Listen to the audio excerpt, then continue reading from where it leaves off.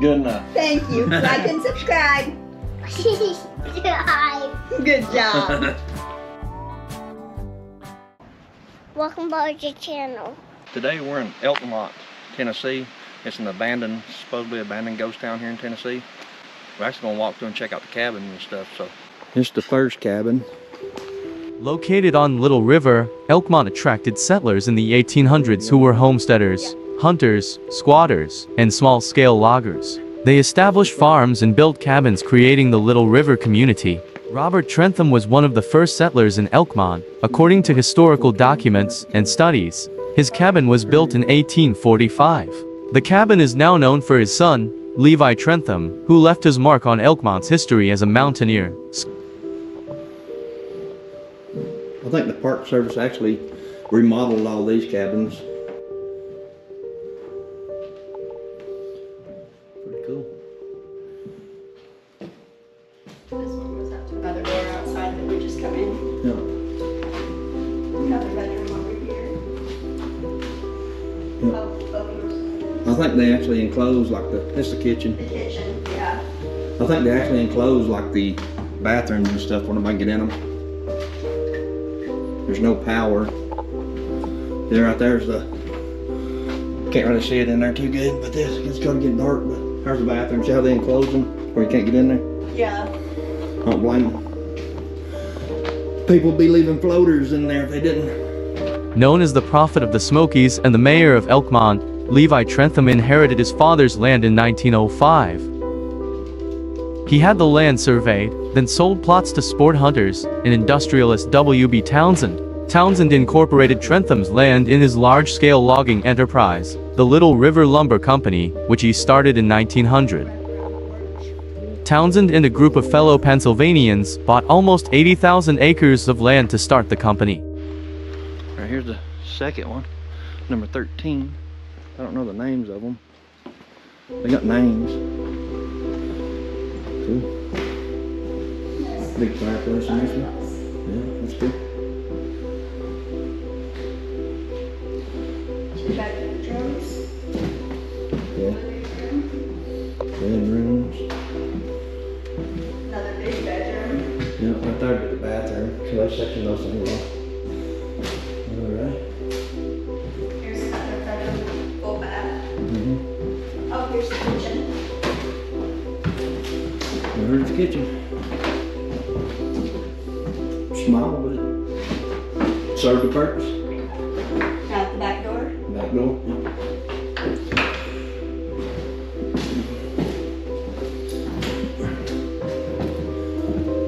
That's pretty cool.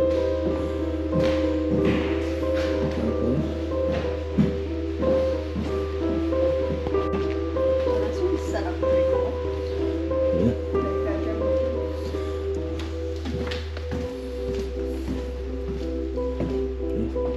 Here, sit here, so I'm gonna just shine what I can because it's dark in there. This one has a whole walk down. Cool.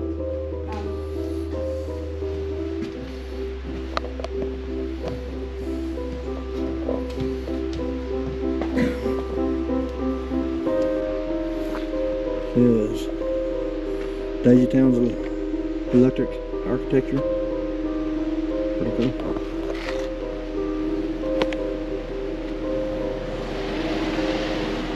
Says it's under 24-hour surveillance.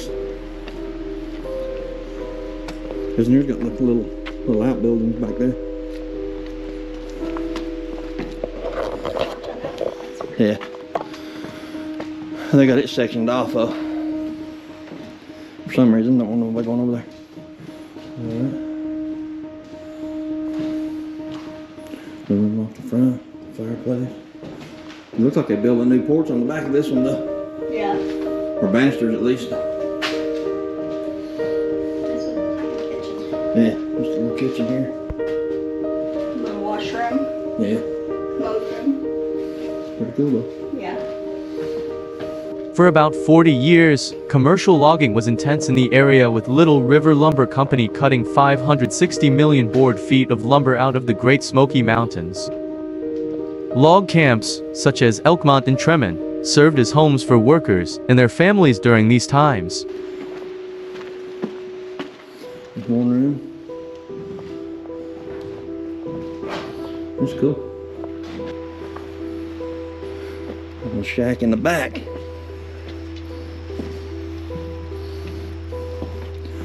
One room. Looks like a little bathroom in it. Cool. That's how they did it back in the day. They set them suckers up on a tree, locust poles.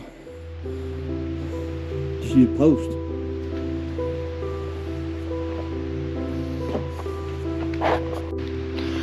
Number 7. The 2-door in the front. Fireplace. This one circles all the way around. Yep. Yeah, fireplace on the other side. They call these double doors in the front or something. I can't remember what it's the reason they've done that. I can't remember. There's a reason behind that. Number 5.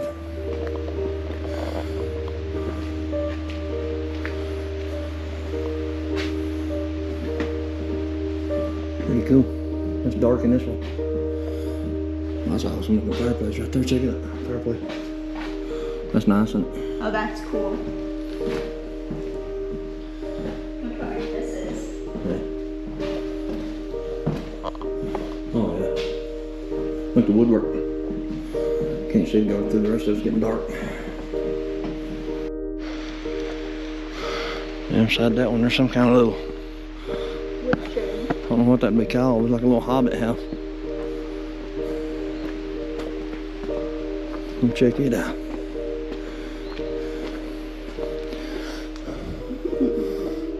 I don't know, there's a fireplace in it and everything, so I mean, I don't know what it would be. Oh, I wonder what that door is back here. Probably to a bathroom or something.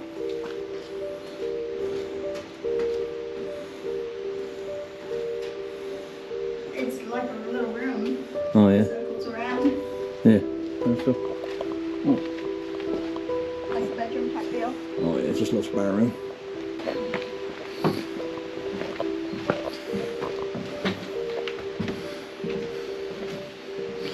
It's still got some of the old original Look, this one goes back into the vinyl flooring or laminate flooring, whatever you want to call it. With the expansion of the railroad by the Little River Railroad and Lumber Company, the tourism industry boomed. The railroad opened the Elkmont Special, a 2.5-hour scenic tour. It included stops in Maryville, Wallen, Kinsel Springs, Townsend, Line Springs, Wonderland Park, and Elkmont. It's weird like that one here. It's right there room. So the bathroom's right here. Yeah. Right there's the chimney. The wood stove.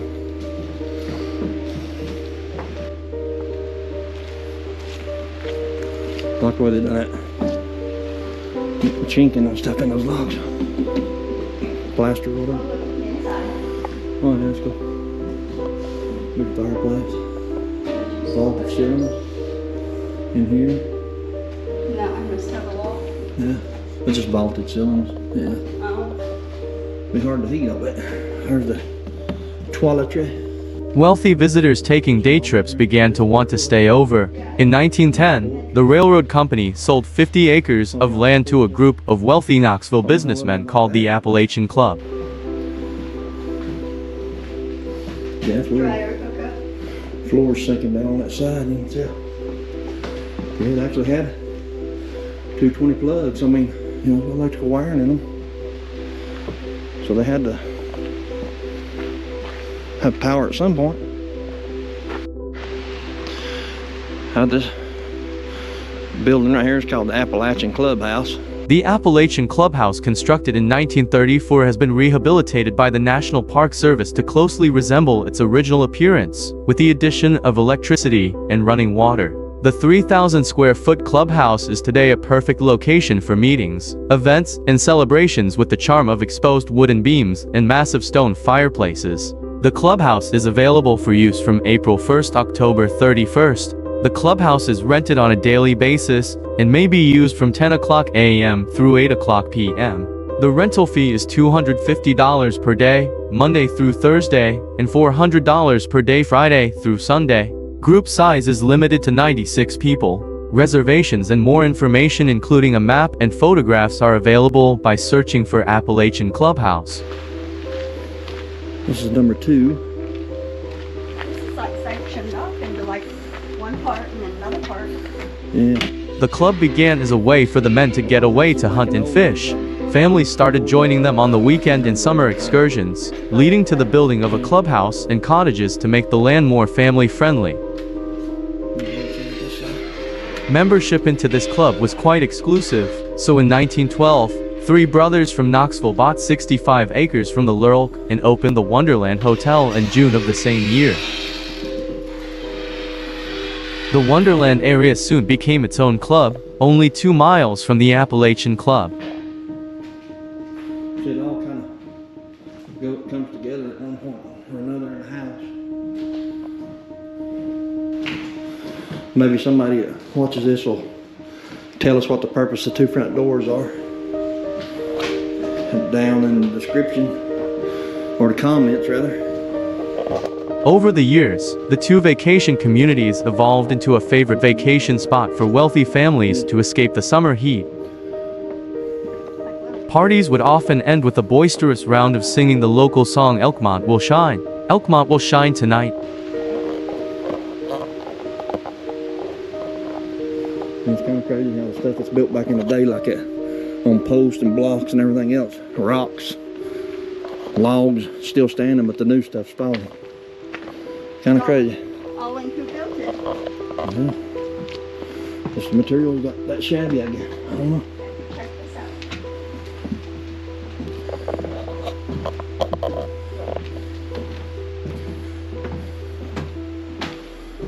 Oh, I can see through the floor. That must be the toilet. Holes in the floor. See how it's No couch got out. You know what? Look at that door all jacked up. An old frame thing. Yeah. Washer dryer hookup.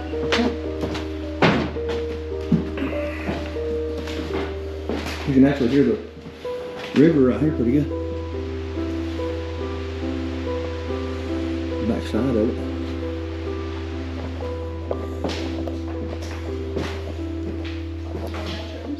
Yeah. Look, they got an outhouse door on the bathroom. Big fireplace. I like the stone fireplaces in these old houses. Cute. Pretty cool. That's how it has it like lattice under. Yeah. They use like limbs and logs and stuff into the design and stuff.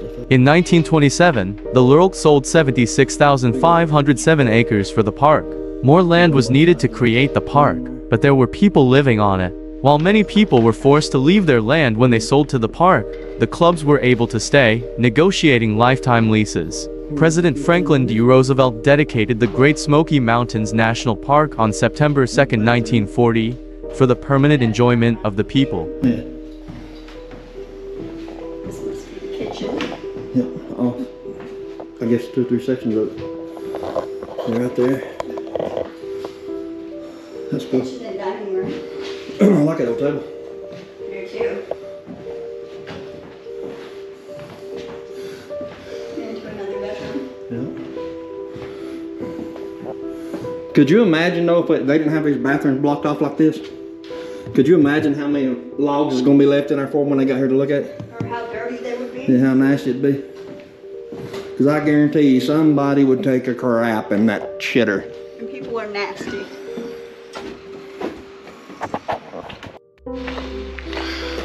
This one's number 8.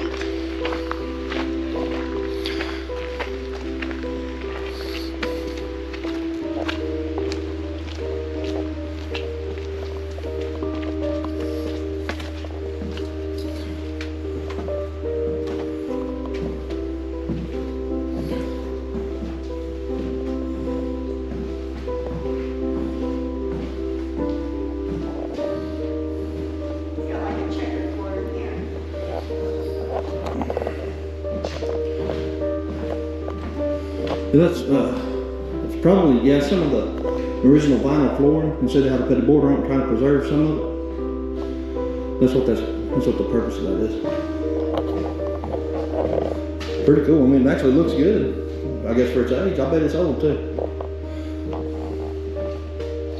can actually hear the creek and everything back here. Yeah. Right there's the crapper. Has windows on the bottom and no windows on the top. Yeah. That's probably the reason I put those metal things up. Let's get more rooms out here.